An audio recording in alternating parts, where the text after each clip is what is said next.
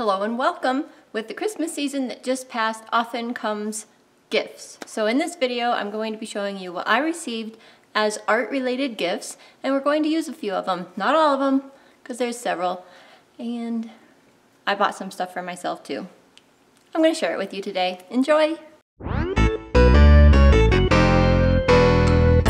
I figured we should start with the stuff that I bought and get into the stuff that I received as a gift later. So we'll start with the more boring stuff, which actually is not all that boring. We have, finally, P.H. Martin's Bleed Proof White. It has been a long time that I have needed or wanted this, so I finally picked it up. After that last video, the suggestions in the comments, I'm like, okay, fine. I'll remember this time and actually purchase this. Lots of good white highlights coming my way. Next is this corner rounder. So I don't know if you saw when I was doing those calendars, the corners were rounded, and I had my old one that I've had from the very beginning, whenever that was, and I've sharpened it a few times and it just wouldn't work anymore. So I got this one, which has 3 different round corner choices there. Now onto the more exciting stuff that I bought myself. My absolute favorite artist that is somewhat local to me had a Christmas sale on her work, and so I picked up a bunch of her paintings. So she's a watercolor artist. Her name is Carmel Walden. She is amazing.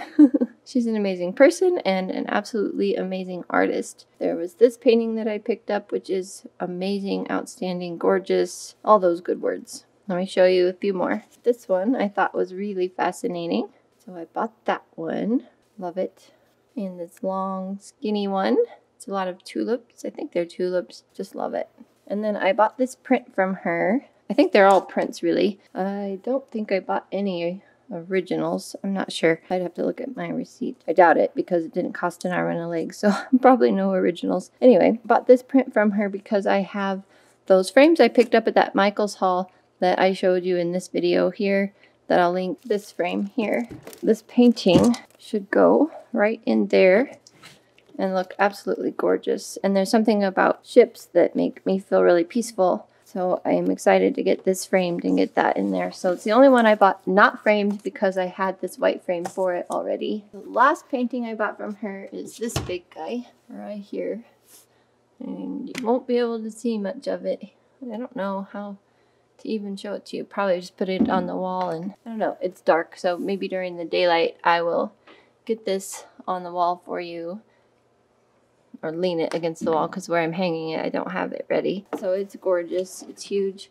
And I have another one this size that I bought from her years ago that I absolutely love also. We're going to move on to gifts now. This is a mug where the handle, I just put my hot drink in there, so I can't really tilt it, but the handle's a paintbrush. Inside on the bottom is a cute little heart, and it's so sweet. And then my initials are on this side, just an M. And this is from my soon-to-be daughter-in-law. My son's fiance painted this for me, so I love it. I use it every day over here.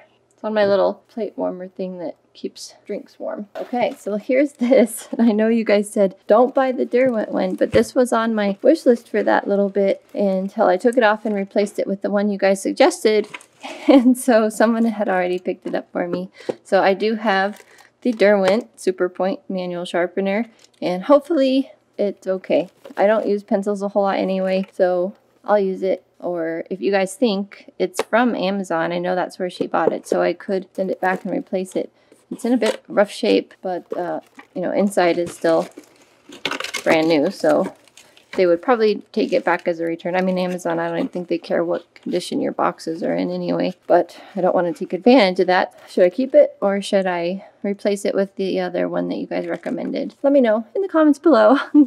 Okay.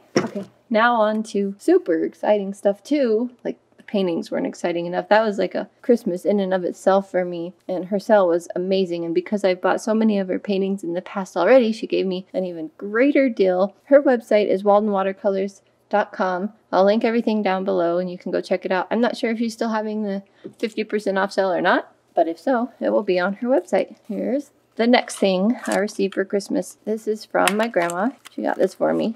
So these are those collapsible water cups, and she just put 2 together because I had asked for 2 on my wish list. And here they are. She has 2 cats as well in her house, so they could have gotten hairy while she was wrapping them. because she said her cats were on their desk helping her. Anyway, they're so cute. And they hold a brush. That's what these little ridges are for. So your brush can be on there and it won't just roll off. So I've got the two, one for clean water and one for my dirty water.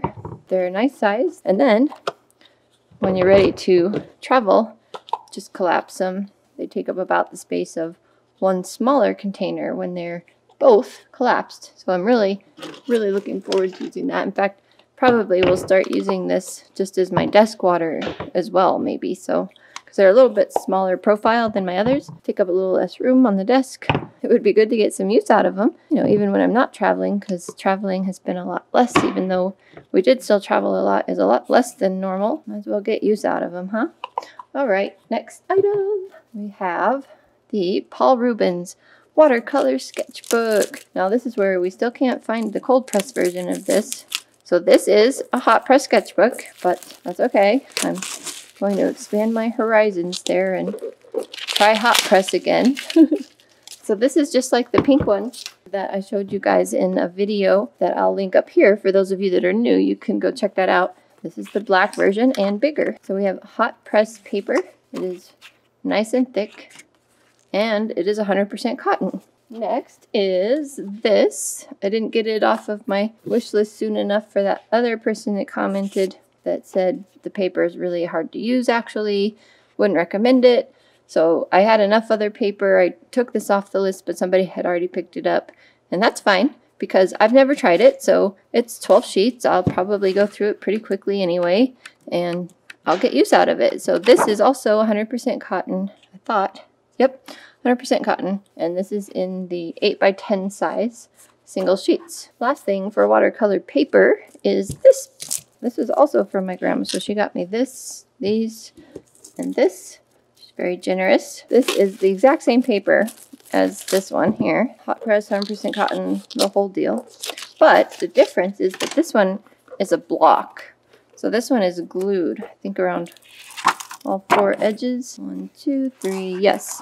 Just like the arches blocks, it's glued around all four edges with the little gap right here to get the paper off. So now we have a hot press block. And it looks like the little divot from their paper there did come through on this first sheet a little bit. So this first sheet we'll probably have to use just for playing around and scrap and stuff. See, it looks like the black dye in this paper rubs off. Most people will leave this on to protect their paper, but if it's going to dye the paper, I don't really want that there. So I'll either put a piece of plastic between it or remove it and just use the cover, but who's to say this cover won't do the same thing because it is also black. I'm so excited. I love working on watercolor blocks. The pièce de résistance. Anyway, above and beyond exciting for a watercolor artist is new watercolor paints. Look at that. Here they are. Oh, love them, love them, love them. So this is the Rembrandt Extra Fine Watercolor set of 12. It comes in this cute little tin with 3 dividers there and this type of end over here. I think this is a slightly different tin than any that I have so far. I'd have to obviously go look and double check to be sure, but that's pretty cool. Get something kind of new. So they have their paints pretty tight together here, and in between is this brush. It's just a Royal Talons Rembrandt size 4 red sable brush. You know, it feels really flimsy as far as its casing, but we'll see how the brush works. I'll go grab some water. We'll get these opened up. We might as well try them on the sheet in this block that's basically ruined, and we'll go from there. We'll open up the yellow one together, and then I'll open them up for you without you having to sit through all of that.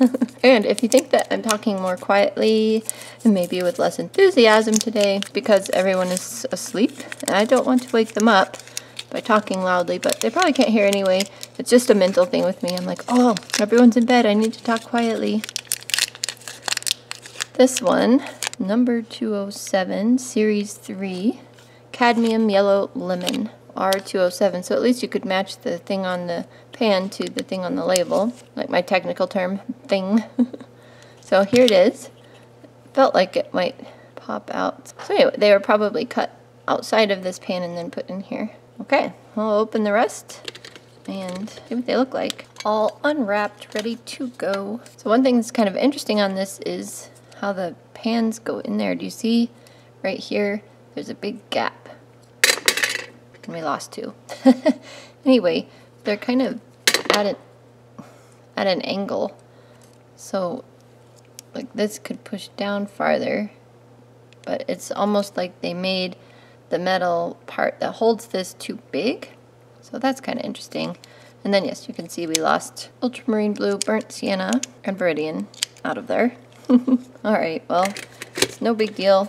And the way this flops around will drive me crazy too, so I'll be tacking that down. I know a lot of people don't, because the idea is that you take it out and have more mixing space, but I don't need more mixing space, so this floppiness is going to drive me crazy. So I'll either do that, or I'll put a magnet on the bottom of these and just put them in the bottom of the tin.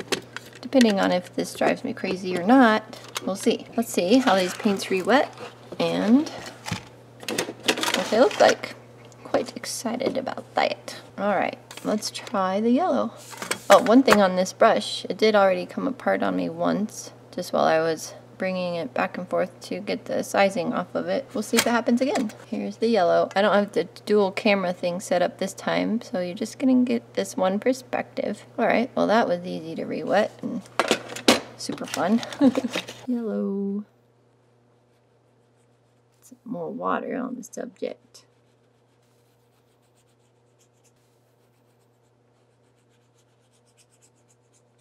Very pretty. That was the cadmium yellow light. This is the azo yellow. Oh, interesting. We'll do it this way. More water.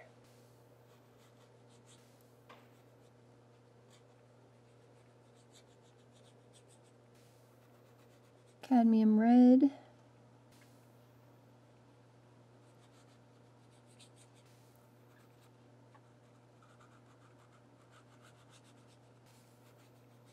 Permanent Matter Lake.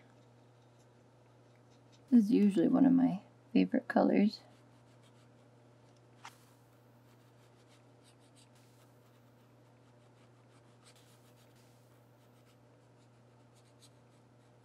Next is Ultramarine Deep. I think that one's called Ultramarine Deep.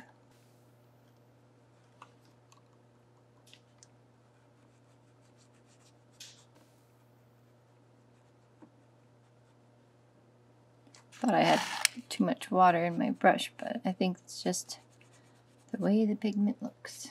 This next one is Cerulean Blue.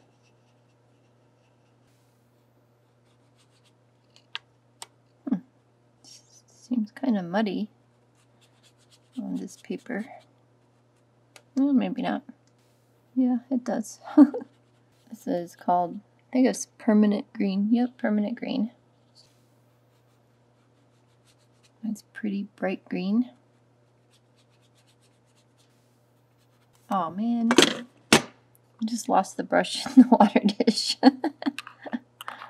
Okay, Viridian. What the heck? It's a little harder to re-wet or something. Don't think it's a very strong pigment. Oh, the brush feels like it's coming apart again. Brush not recommended, in case you're wondering. I don't like that Viridian. It's not very strong. Alright, yellow ochre.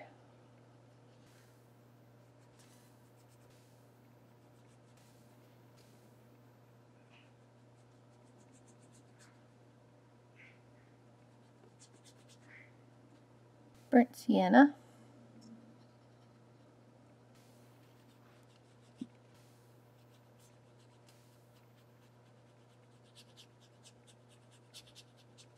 Sepia.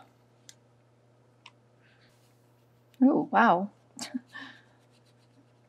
That's a really colorful color. It's a really colorful non-color. I knew what I meant. Whatever. Whatever. Okay. And I'm glad it was Payne's Gray here instead of black. That was a nice bonus. I love Payne's Gray. Every day of the week. Oh, and it's a pretty one. Oh, that's gorgeous. Cool. So I noticed some of these paints were Series 3 and some were Series 1. And some had light fastness information and some did not. So this is what we end up with here. I think we will just doodle. We'll doodle some stuff here. See what we come up with. Let's do a little scene over here.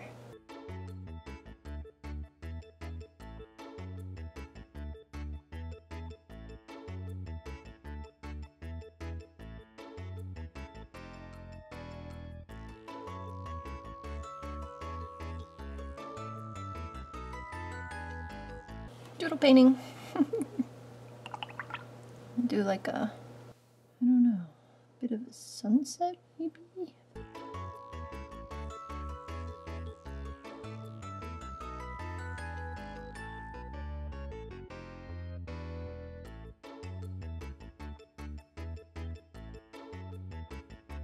Little doodle painting.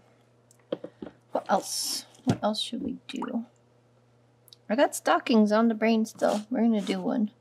I know it's not Christmas still, but I don't care. Oh, that's an interesting stocking. A whale. That's a really pretty color. It's a jaunty stocking. Very jaunty.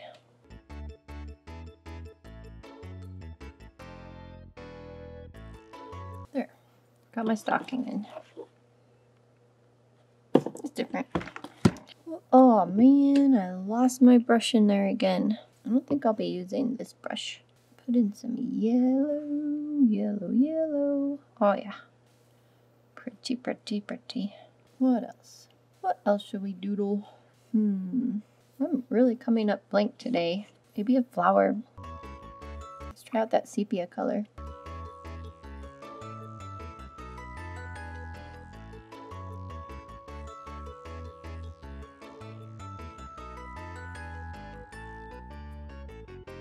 There, flower. Flower. Let's go. Oh my gosh, there went the brush. What else can we doodle? About out of battery and people are gonna wake up. Maybe I have an idea. Okay, what else? Maybe a little cup of coffee.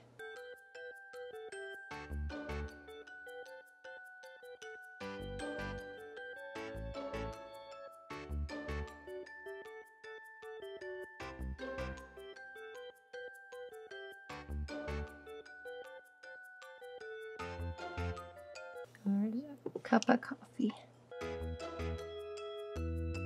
Let's try out this stuff.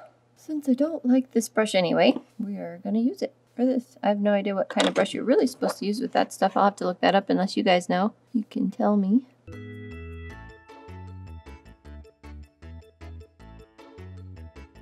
Alrighty, that works. Works nicely. I accidentally dunked my palm into that, see? Yep, so I did good there. Not all fixed. Well, people are going to be waking up and stuff. That was fun. I will definitely need to try an actual real painting with these paints, but the doodles were fun. I didn't notice anything life-altering about any of it. Coming up, I do have the Palettefull Packs box. That came in the mail finally. And I also received on December 24th, Jazza's Ultimate Creativity box. So I have that I'll be opening as well. So lots of things coming up. I need to use these paints in an actual painting. I need to use my other papers that I received and do more fun stuff with paint. If you're new here, thank you so much for joining me today. And thank you also to my, that was loud. Thank you also to my existing subscribers. Couldn't do this without you. Wouldn't want to do it without you. If you want to see more painting with these Rembrandt paints and you're new, make sure you subscribe down below and hit the bell for all notifications. We are going to get into this, and I have a lot of fun videos planned for this coming year, so you won't want to miss that. Real quick on this, these almost have a metallic sheen to them. I don't know if the camera will pick that up at all, but it's kind of interesting. I'm not sure what's going on with that. Totally derailed my closing there, but you know, that's life. Stay tuned for bloopers. There's probably plenty of those. And here's what we accomplished today. I hope you guys had a very Merry Christmas if you celebrate Christmas. And I lost my brush again. It's probably in the water dish. Anyway, I hope you had a very Merry Christmas if you celebrate Christmas. And if not, I hope you had a good break time. And then we'll get back to life as usual, right? Not really. Not in this year, huh? Well, I'm excited to get into the Paleteful Packs and Jazz's Ultimate Creativity Box. I will see you guys in the next video. Thanks again for joining me. I hope this was fun for you. I had a great Christmas, and I'm very grateful for how generous my family was in getting me these gifts, and very excited to put my new paintings up on my wall somewhere. So when I can, I'll show you how that works. How that looks. Okay, enough of that. All right. It's just barely getting daylight outside, but that's the big painting I already have. And I just put this one down here so you could see it with it. Kind of. Anyway, I'm not going to hang them side by side. I think I'll put that one in my bathtub where you guys voted I should put my dog painting, but I changed my mind. You're like, why'd you even bother having us vote if you didn't do what we said? Well, I don't know. This one looks amazing between those two sconces in my bathtub. If you missed that, check out that video. I'll link that up in the corner as well when I was trying to decide where to put the dog painting. But anyway, that's the size they are. Quite large, quite nice. Can't wait to get them up. With the, they're probably crest. I always throw things. Accidentally. Stay tuned for bloopers. There's all right. I hope you guys had a very Merry Christmas.